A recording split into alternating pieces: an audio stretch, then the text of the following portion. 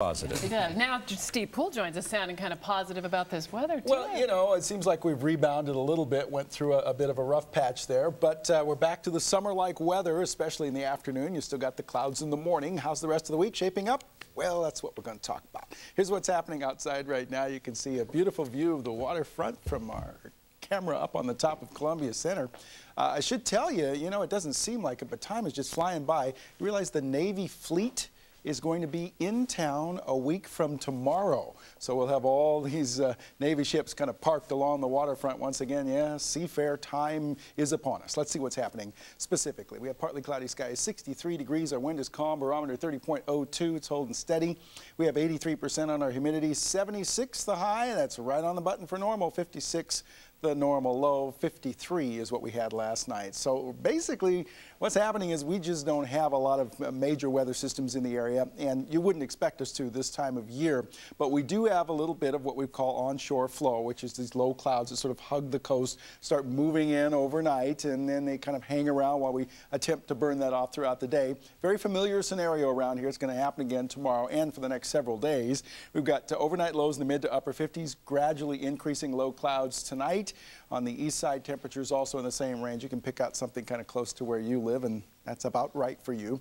At any rate, by tomorrow, what we expect to have is a little bit of gray to start off, as we did this morning, and then clear that out and go to mostly sunny skies. Highs will be in a comparable range to what happened today, so mid-70s, 75 in Bellevue. Bremerton, you'll have 73, Edmonds 71 along the waterfront, and 76 in Issaquah. So just a touch warmer as you go up into the foothills here.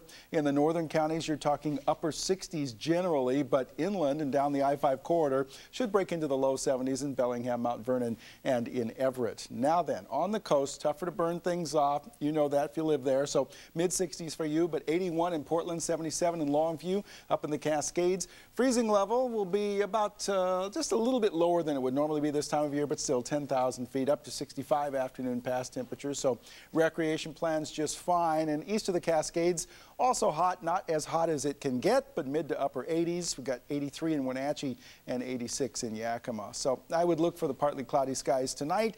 Tomorrow, let's start things off with some areas of low clouds and then kind of clear that away and go right to your mostly sunny skies, 71 to 75 degrees. Here's a look at the 6-day planner, and there's a certain sameness to it throughout the week. The only difference here is just going to be how much do we have in the way of morning clouds and how long does it take to clear it off.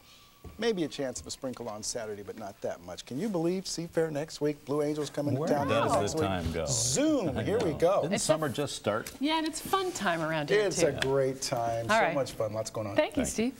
Sharks, sharks, and more sharks. The Mariners also come home for a royal battle after sweeping Minnesota.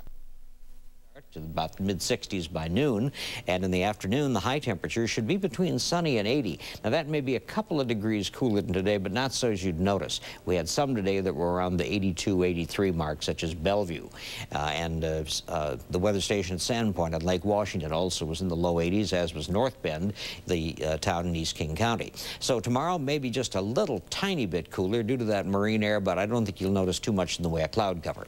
In the 7-day planner, we're going to be in the upper 70s again on Wednesday. Thursday looks to be very nice, around 75 Thursday and Friday. Saturday and Sunday, we may get a kind of a heavy blanket of clouds in the morning hours. It'll still burn off in the afternoon, but it may keep our highs only about 70 rather than in the mid to upper 70s where they normally would be. But we're not talking about any rain for the weekend, just simply a little on the cool side, not as cool as this past weekend. I think I can assure you that. All right, Harry, thank you. Another win for the Mariners, and now they're headed home. And it's what? In the mid-80s to mid-90s. And what does this indicate for the winds? As we take a look, first, the strongest winds are going to be in the Strait of Juan de Fuca as we get that continued onshore flow. 10 to 30 miles an hour, those stronger winds during the afternoon to evening hours. Now, up in the mountains, look for low morning clouds there, too, particularly the west slopes of the Cascades, not the east slopes. Partly sunny skies in the afternoon. Afternoon pass temperatures mostly mid to upper 60s. Wednesday a bit warmer, a high of 77. Thursday another weak push of some ocean air. As a result, a little bit of cooling.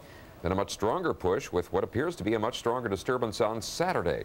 High temperatures mostly in the 60s. Well, an all too common scene in our weather picks for tonight, and that is of a fire. This one, the Tacoma Tide Flats fire on Sunday. This picture sent to us by K. Rubalcava.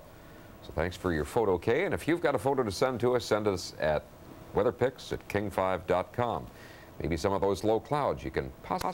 Calls and complaints about some of the patrons in a little